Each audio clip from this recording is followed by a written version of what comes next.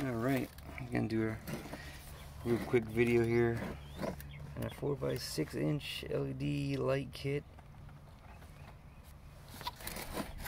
I already got one to the passenger side out already, just so I can make the video a lot quicker. It's pretty easy on my 1996 Chevy S-10 pickup truck. Got this bad boy hooked up here. That's what this one looks like. I just got it sitting on here, so you see the wires for it. And I just did a temporary connection just to see if they work, which surprisingly they work pretty good. But I'll show you the comparison here in a second. But I'll show you what the picture of it looks like here. I'll put the part number and stuff in the description.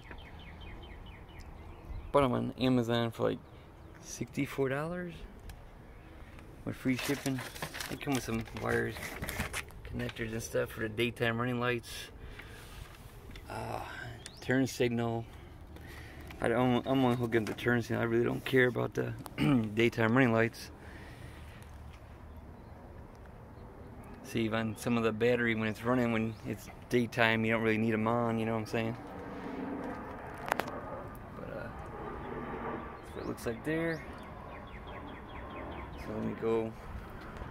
You can see it came with the connector for your vehicle and tells you how to connect it into the pins there. So I got, you know, secure all that later. But for right now, we're just hitting up this video here. Enough talking. Turn the headlights on. So y'all can see what the headlights look like in comparison. I know I didn't set it back up in the thing there, but you can see the difference right there. That's a regular halogen bulb look, which is very dim, very hard to see at nighttime, especially when everybody else got LEDs. And that's what this one looks like. And that's not even a high beam on there. But quite the difference. I don't know what the longevity is gonna be. I put the high beams on real quick, so there's a halogen with the high beam, which isn't nothing.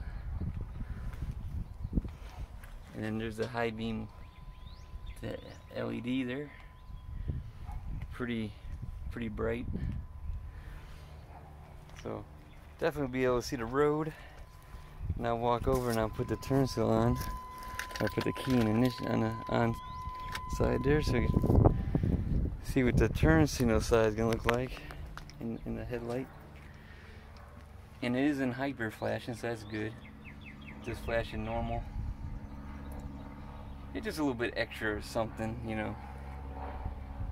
We'll see how good it looks at nighttime. I'll have to do a nighttime video on it when they're both installed and drive down the road and see what it looks like at nighttime, because right now it's like 1 p.m. so there you go, there you have it so far. And I guess this will be part 1 of the video.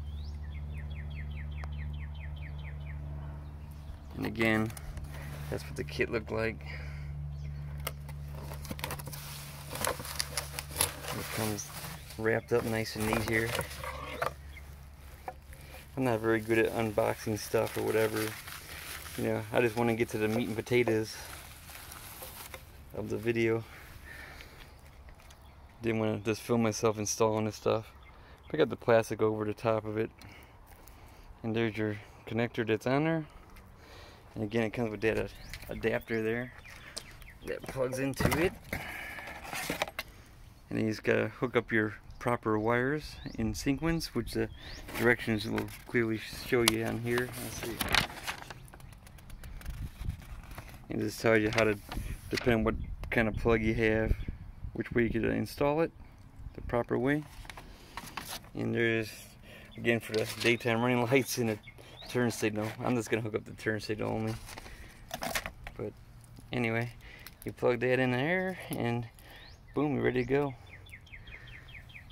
And the yellow one is for the yellow wires for the turn signal, of course. The red one for the daytime running light, which I don't really want to. you know, like I said, it's optional, whatever you prefer. But anyway, there it is, one more look,